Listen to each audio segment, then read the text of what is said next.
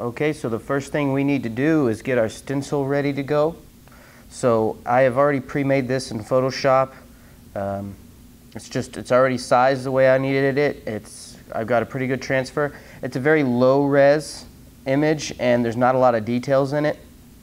That's okay because for my transfer style, I don't need a lot of details. I like to sketch everything in white and locate my own details. So for me personally, it's okay not to have a lot of details, but if you are not confident in your drawing abilities and you think that you need a little more detail out of your printed image, then go ahead and print a better quality photo for your printed image. But like I said again, for me this is fine. So I'm just going to start cutting, and since my rendered image has a border, I'm going to cut on the inside of this border here. So I'm going to start here.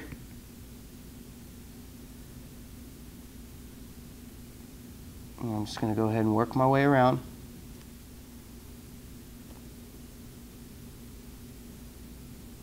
So I'm just going to go right through the bottom of her right here, keeping it straight. There we go.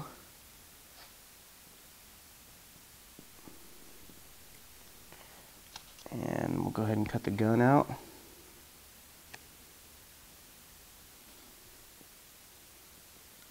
Just like that.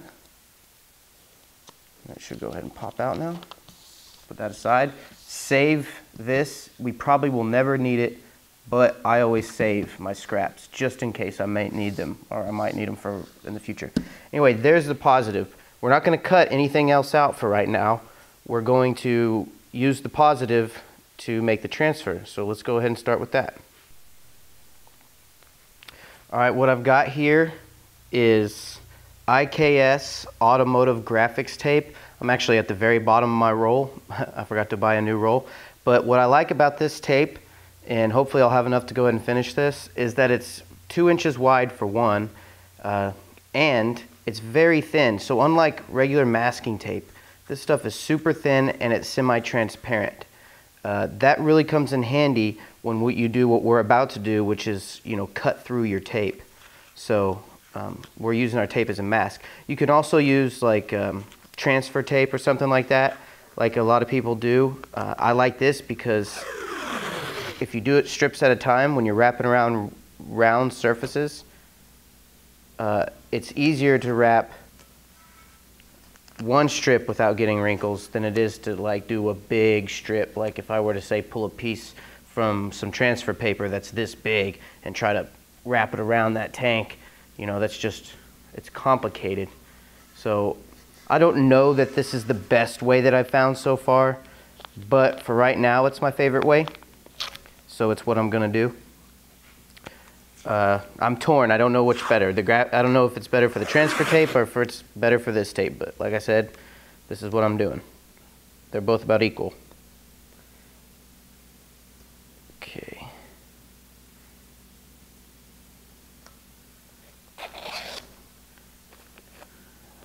Lay that down. And I'm putting as minimal of overlap space as I can, because when you're cutting through it, if you cut through 2 layers of tape, it might not go through both layers, the cut.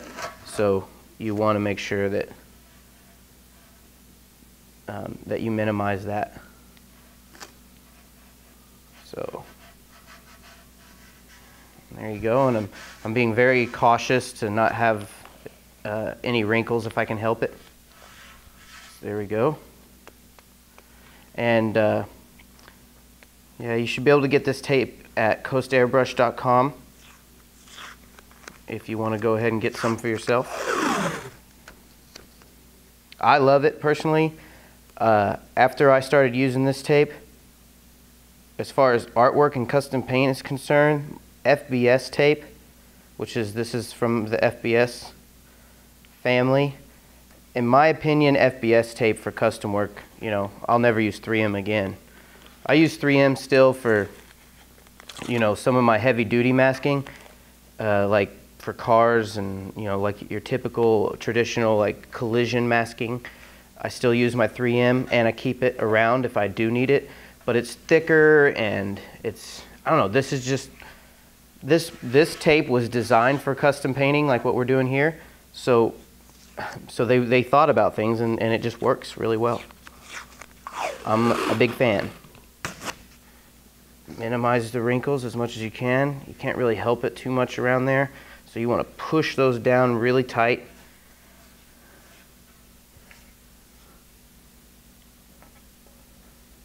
There you go.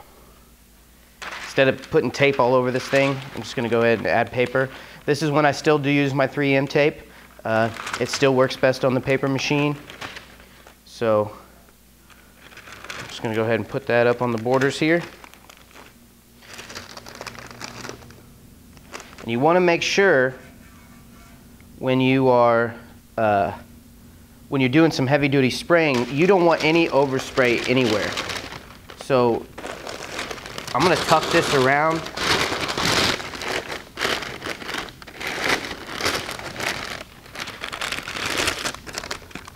And it's okay to leave this gap because I'll just fill in the gaps with more tape. As you can see, I got a towel down to protect my tank from any scratches while we're, maneuvering it around. Anyway, there you go. So I just threw the paper on there. That's going to protect overspray off the rest of my tank. So I'll go ahead and fill that gap in and we'll be ready to go. All right, off camera, I went ahead and lined this up the way that I wanted it, and just taped it down with just a few pieces of tape. And what I'm going to do is I'm going to go ahead and spray around the borders, and that'll give me where I need to cut. So just push it down. Give yourself a pretty solid outline. Go ahead and go through your tape for now. Let's get her gun in there.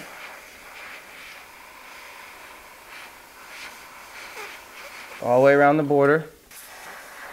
You want to make sure that the paper is good and pushed down, so that way you don't have a foggy outline and it's hard to cut. So just work your way all the way around, pushing it down.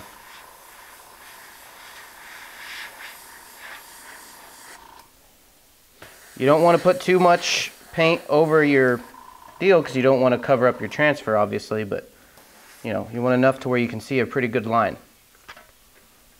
So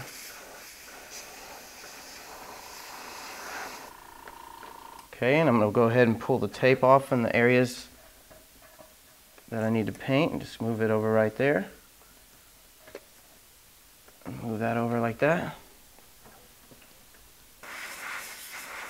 Just like that. Like that. Finish that out. And I'd say we got a pretty good transfer. Let's go ahead and pull it off so you can see what we did. And there you go. I have a really solid line of everywhere that I need to paint. It's a little faint here. I probably could have put more paint down, but it's in an area that if you want, you can go ahead and do this, but I don't really need to, but I'll go ahead and do it anyway. There it is. Every time you start a new project, especially when you're cutting directly on your surface, especially on a tank, you want a fresh new blade, because if you have a dull blade that's not sharp and you go to cutting all the way around this, you're going to get a lot of areas that don't get cut all the way through, and then you're going to have to jam down a little bit harder to get it and go over it more than once, and that creates problems and it gets deeper cuts. This way it's just going to be clean and smooth. And I suggest when you pull, you want good light. So I'm going to move my light so I can see. I don't want my shadow to fall into where I'm cutting. That way I make sure that I cut on the line. So I'm going to pull, because in my experience is pulling is easier than, well, obviously it's the only way to do it. So let's go ahead and stay directly on the line. Don't put too much pressure down. That's why we're using the thin tape, because the thin tape, you don't have to use as much pressure, and we got a nice blade. Just let it float.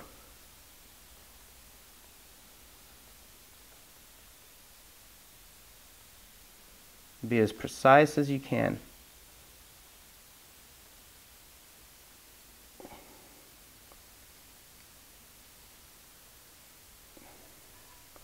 All right. Now don't do anything yet. Don't pull it off and get all excited, because now we have to cut her out, and we're going to use her as a transfer again. So let's go back to the cutting board and cut her out. Okay, so I went ahead and put a couple pieces of tape here and there. I'm putting the tape in areas that, you know, it's easy to make up the information in between if need be. So, you know, if we lose it, because we're going to be spraying through it. So let's put her back up where she was. Put the hat, line it up. Move that over a little bit. Try to be as precise as you can.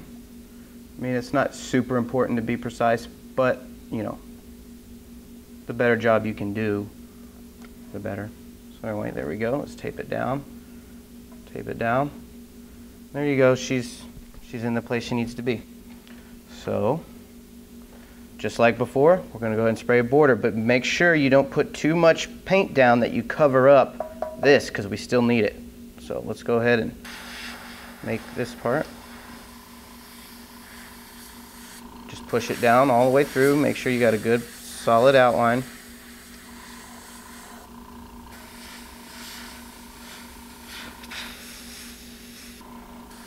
Okay, now we got that outline.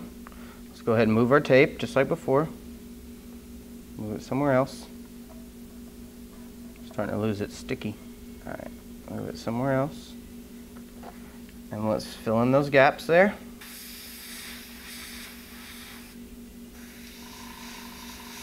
And there you go. Let's see what we've done. Pull it slow just in case you missed any areas. You want to make sure you see it. And so far it looks good. Looks like I got it all.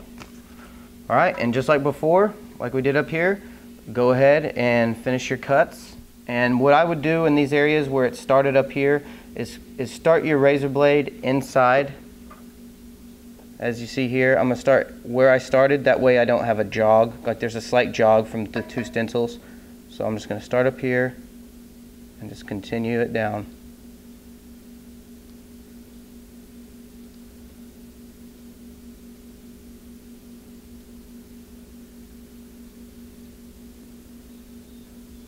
By the way, any tool that I use here, you can get at coastairbrush.com.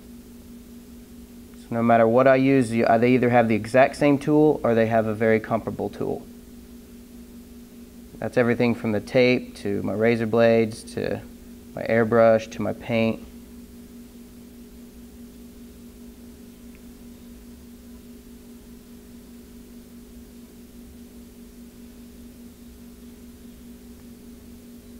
There we go. Now let's go ahead and pull her out. And when I do, I'm going to go start with the top piece of tape and pull back. I don't just pull straight up and out, because if there's a place where I didn't cut very well, it'll pull the rest of the tape up. So what I do is I pull it this way. So if there is a place I might have skipped, it'll at least tear it, and it won't, you know, it won't make a mess. So that's clean. I'll use my razor blade to pick this up. Give myself a little starter. See, as you know, there's a little tear there, so you just want to be careful and pull it off real slowly.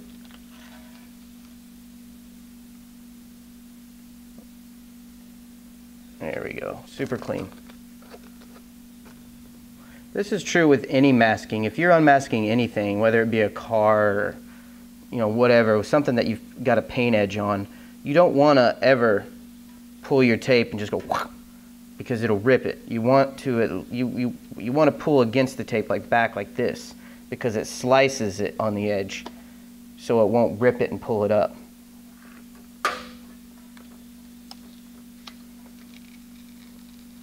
So even if you have any problems like right there where it might have torn before, it'll help it.